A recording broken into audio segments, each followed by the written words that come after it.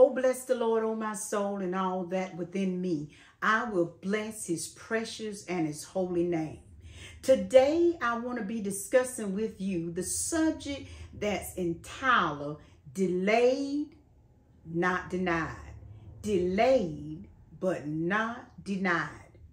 You see, delay is meant to make you give up, become hopeless, and to no longer expect God's promises will come to pass in your life.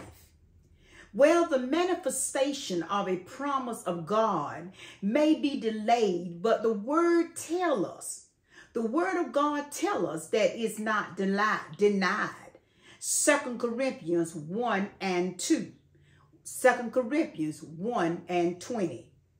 The word delayed means to postpone until a later time. In other words, to put off. The word denied means rejected, refuse, disallow, veto, suppress, and repress. Unacceptable. The prophet Daniel and the delay he experienced in the display of his request to God in Daniel 10, 1 through 12. Well, see, Daniel was a man of boldness. He was not afraid to pray, and he was not afraid to trust God, even when it cost him something to do so. Daniel, the Bible said, prayed earnestly, and he had devoted himself to what he was praying about. The prophet, the Bible says that the man of God, the prophet, prayed or moaned for 21 days, not understanding why he had not heard from the Lord. During that time, not even eating, not even anointing himself. Do you sometimes wonder when God's promises will manifest in your life? Delays are strategy tactics of the devil. Strategistic tactics of the devil. Well, it's during the delays that the devil seeks to fill your mind with doubt. The devil wants you to ever so slowly lose your trust in God, willingly to answer your prayer. He wants you to become hopeless. Are you facing any hopeless situations? He wants you to be distracted, stressed out, and anxious about your future rather than resting in knowing that God's promises are true for you. You see, God truly cares for each one of us. Psalms 41 says, I waited patiently for the Lord. He inclined unto me and heard my cry. And then Psalms 18:16 says, my distress or in a time of my need, I call upon the Lord and cried to my God for help. He heard my voice out of his temple, and my cry for help before him came unto his ears.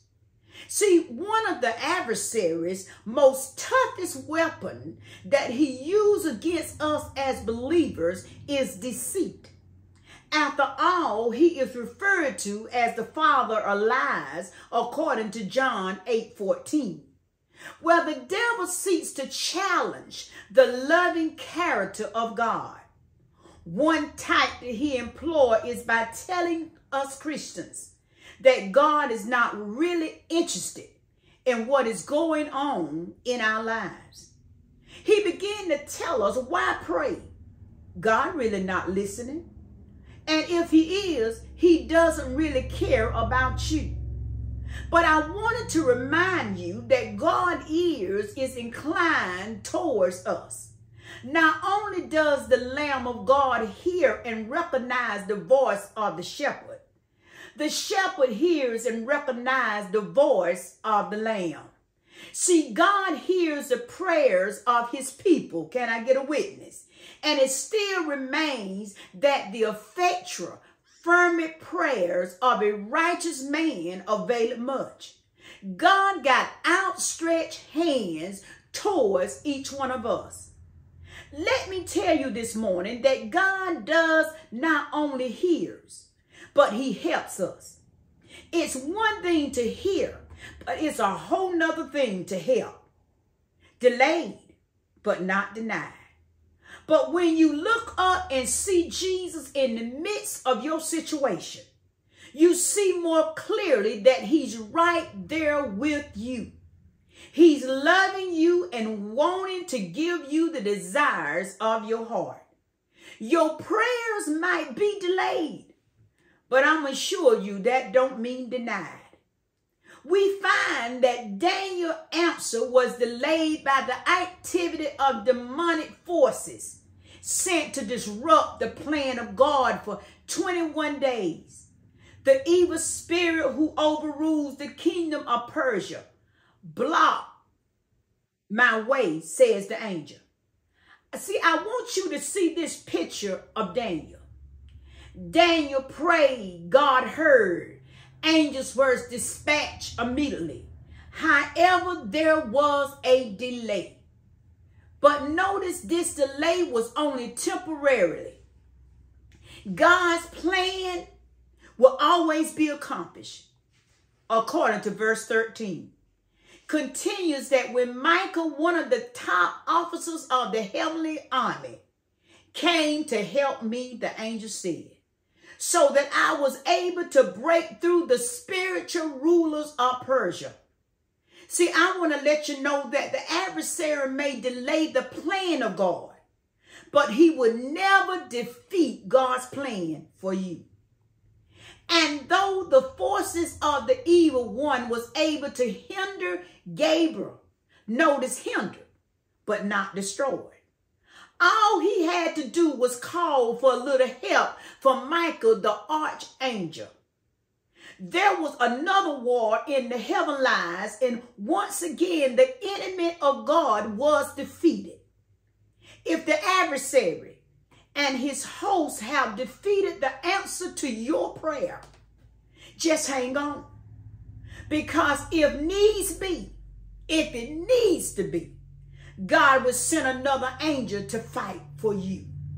Your answer may be delayed, but it's never denied. It wasn't anything that Daniel had done. It wasn't anything that God had done. The evil spiritual force had interrupted the dispatch and caused delay. Have you considered that spiritual forces are causing the delay in the manifestation of God's promises in your life? The delay is meant for you to give up, to become hopeless, and to no longer expect God's promises to come to pass in your life. But I want to let you know that there's a better day coming. Victory is on the horizon. It seems I can almost hear the sound of angels as they ascend from the throne room of God. God is victorious. The adversary is defeated. God has inclined his ears and outstretched his arms.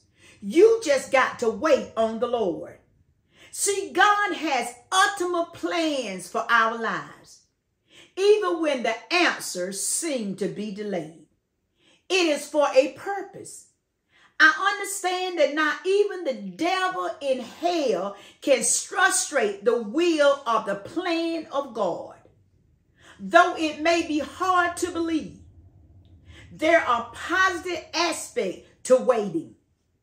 It causes us to mature in our faith. It brings patience in our lives. It would help us to develop confidence in God. Thank God he doesn't offer instant answers to all our prayer that we pray. Well, Psalms 24:14 said, wait on the Lord. Be of good courage, and he shall strengthen thy heart. Wait, I say, on the Lord. Psalms 37:7 said, rest in the Lord and wait patiently for him. Fret not thyself because of him who prosper in his way, because the man who bringeth wicked device to pass. Isaiah 40:31. But they that that wait upon the Lord shall renew their strength. They shall mount up with wings as eagles. They shall run and not be weary. They shall walk and not faint. My last verse came to Habakkuk 2 and 3. For the vision is yet for a appointed time, but at the end it shall speak and not lie. Though it tarry, wait for it, because it will surely come. It will not tarry. Delay does not mean denied. Let us pray.